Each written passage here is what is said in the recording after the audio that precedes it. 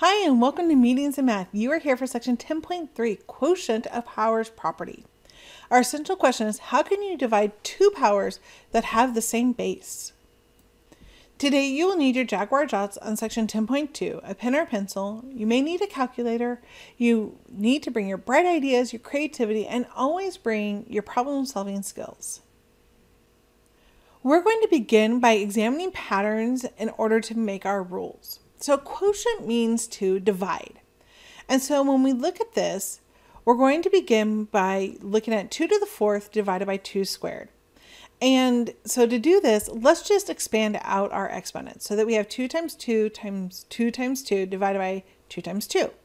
And we know that when we have the same number over itself, it's just equal to 1. So let's go ahead and do that.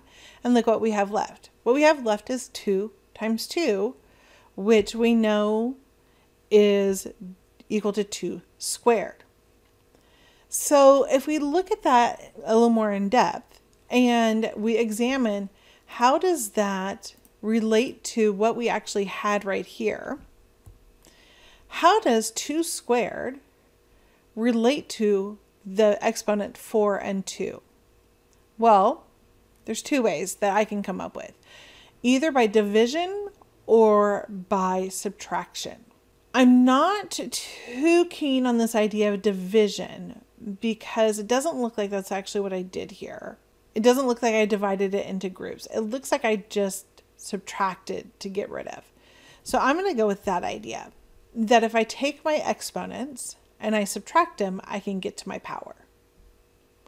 So let's examine that rule or that hypothesis a little bit further. Let's take my base, -4 and -4, and I have it, the factor is multiplied out 5 times and 2 times again. And so I have -4 times -4 times -4 times -4 times -4 over -4 times -4, or divided by -4 and -4. So again, I know that when I do that, -4 over -4 is 1. So this is reducing. And I'm left with 3. So I know I have -4 to the 3rd. Well, that definitely was not division. 5 and 2 getting to 3 is definitely not division. I know that 5 and 2, 5 minus 2 is actually equal to 3. So I like this idea that I'm doing right here. -4 to the 5 minus 2 is -4 to the 3rd. So now let's try this hypothesis one more time and see if it works. Now this time I have 3 sevens, 7 times 7 times 7, and 9 sevens. 7 times 7 times 7 times 7 times 7 times 7 times 7 times 7 times 7. And again, I know that 7 over 7 is going to be 1. And this time I'm left with nothing on top and 7's on the bottom. But it's really not nothing. Okay, let's not get confused here. Here I kind of got away with it, not saying it, but it's really not nothing. It's 1 times 1 times 1, because this is not nothing. This is 1. So really on the top, it's 1. And on the bottom, I have 6 sevens. So I have 1 and over 7 to the 6th. So how is 3 and 9 related? Well, definitely 9 minus 3 is 6. Absolutely. So, but when I subtract going top to bottom, I actually get -6. And it's important that we realize that. So it looks like if it ends up being a -6, it means that it belongs on the denominator. And that is very true. If you subtract top to bottom, it belongs on the denominator. And why does it belong on the denominator? Because I had more numbers on the denominator. So it's important that we understand that if you end up with a negative number when you do your subtraction from top to bottom, that your number is going to be on the denominator. Let's try this again. Let's do 10 to the 8th divided by 10 to the 5th. So there it is, all expanded out. Let's go ahead and reduce my 10s. That will reduce nicely. And what am I left with? I can clearly see I have my 10s on the top, my 1s on the bottom. Why am I not worrying too much about my 1s on the bottom? Because a whole number over 1, right? That's just my whole number. So here I have my 10s and I have 3 of them. Makes perfect sense. When I go back to my 8 minus 5 is 3. So it looks like my rule is holding true. Go ahead and test this out for yourself on the next 3 problems and then come on back. So now, instead of writing out everything, let's just continue to test our rule. 3 to the 12th divided by 3 to the 4th. Let's just do the roll. So now we have 12 and 4. So let's do the subtraction. 3 to the 12 minus 4. And so our answer is 3 to the 8th. Now let's do the next one. 8 to the 7 over 8 to the 12th. Now pay attention to this one. Where do we have more 8s? This time we have more 8s in our denominator. So we already know it's going to be a fractional answer. Keeping those things up in our head to begin with is going to make our job a whole lot easier. But we're going to do 7 minus 12. And so we end up with 8 to the negative 5, which is an okay answer. You can leave it there, but let's go a step further. And we know it's 1 to the 8/5. And then this last one, that's 25 over 29. Again, we have more in the denominator. So we know that that answer could be fractional. So we have 12 to the 25 minus 29, which is 12 to the negative 4, which we could rewrite as 1 over 12 to the 4th. So what I'd like you to do now is I would like you to pause this and I want you to take a shot at writing the rule. And let's come back and see how you did. So if you looked at this and looked at what we've been doing, you first have to make sure the bases are the same. So this all has to do with the bases have to be the same. And so what were we doing? We were rewriting the base, and then from top to bottom, we were subtracting. So the rule should have been a to the m minus n. Great job. Look at that.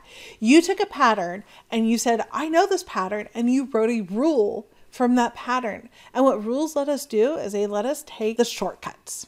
You found a shortcut. So now that we understand how to use exponents when we are multiplying and dividing, we can go ahead and take these more complex problems and we can simplify them. We're going to write these still as powers. We're not going to change them into an actual number because I want to see, can you manipulate these into the new powers that are simplified?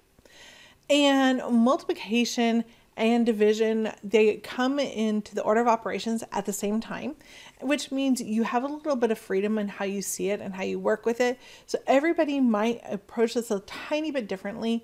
So if you are looking at this and you see something you like better first, you might change it and do it a little bit differently than how I'm doing it. But this is how I'm going to start it. The first thing I'm going to do is I treat the division symbol as a grouping symbol, which means I simplify my numerator and my denominator as much as I can first before I start doing the division. So I look at the 8 and the 2 and I say, okay, the 8 and the 2 I can simplify into 5 to the 8 plus 2, which I know is 10. So now that I have 5 to the 10 over 5 to the 4th, I know that I work from top to bottom and I subtract. And so now I get 5 to the 6. That was a little fast, wasn't it? It's okay if you felt like it was a little fast. Remember, you can pause and rewind. So now let's look at the next one. Now this time, that division symbol doesn't go all the way across. That's okay. But because it doesn't go all the way across, I have a whole lot more freedom on how I do this. I can choose to do my fractions and reduce my fractions first and then multiply, or I can also choose to do some other multiplication across and then reduce. This time I have a whole lot more freedom. Don't forget that if it doesn't have an exponent, it's automatically a 1 for an exponent. Write that in to help you out. So what I'm going to do first, though, is I'm going to reduce. So that means top from bottom, I want to reduce. So my first one is going to be d to the 5 minus 1. And my second one is going to be d to the 9 minus 8. And I am going to write those down. And you are too. We're not going to take shortcuts. We are going to write down every little thing so it is perfectly clear to anybody who's reading this what you were thinking. And it's incredibly important right now because there are some different ways that you might see it. And so you might do it a little bit differently than maybe what I was thinking. So d to the 5 minus 1 would be d to the 4th. And d to the 9 minus 8 would be d to the 1. Now notice, I didn't put my 1 there, and that's okay. You may have put your 1, and that would be okay too. So now that I'm multiplying, I know that I have that 4 and that 1 that I need to put together. So d to the 4 plus 1 would be d to the 5, or d to the 5th. Whew! So remember, when you're looking at these problems, please take the time to write every little step out. You may think that, oh, that's not an important step, I don't need to write it out. Right now, you need to write it out. There will come a time where you're not going to write the subtraction problem or the addition problem, but for right now, because we are learning it, you're writing every little step down so that I know what it was you were thinking that you were supposed to do. And that's it for the quotient property. The quotient property only has one thing you have to remember, where the product properties had a lot of things you had to remember. Remember to explain to somebody why you can subtract the exponents when dividing the powers with the same base. And it has a lot to do with the fact that a number over a number reduces to 1. I can't wait to see you in our next lesson. And remember, be kind to one another because we can all use some extra kindness in our lives. Bye for now.